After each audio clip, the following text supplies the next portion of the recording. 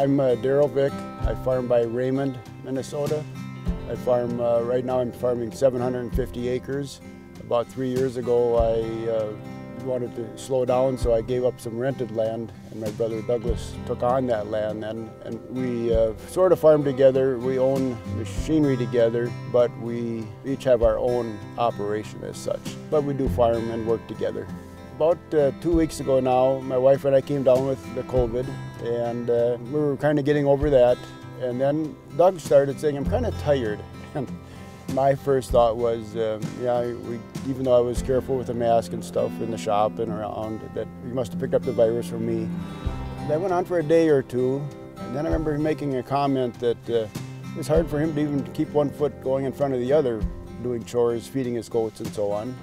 Then his son Jordan, who farms with us, found him that he couldn't hardly get out of bed, and so he called the ambulance, and that was the beginning of a lot of testing to see why he was so weak. And after all the testing and ruling out things, it turned out he had the West Nile virus, which either turns into encephalitis or it's kind of one and the same thing.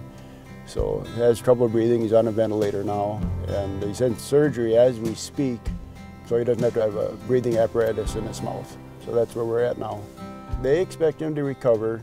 They just don't know quite how long, except it will be a long time, a few months. Could go to 100% or somewhere a little bit less than that. Farm rescue, I had heard about it, had not researched it or anything, but my wife mentioned it. And so then we Googled it or something and looked at, and all of a sudden here's an application. And so we talked to Jordan, Doug's son, and his two daughters, and let's make an application. Within hours, we had gotten okay on this first soybean field, so that was pretty nice, and here we are. It's a lot of pressure off of the family and me to get help.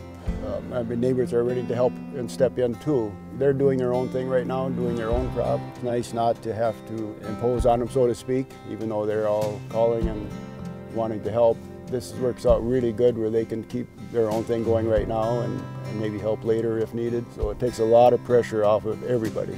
Everybody's been real friendly and real good and nice to work with. We're just kind of getting into it now, but everything's going good and good people. Thank you very much, guys, for volunteering.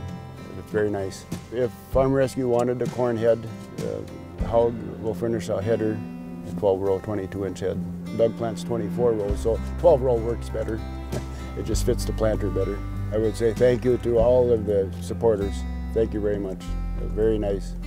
And I'll get the word out on what good Farm Rescue does and all that. So he'll be very appreciative of all this that got done.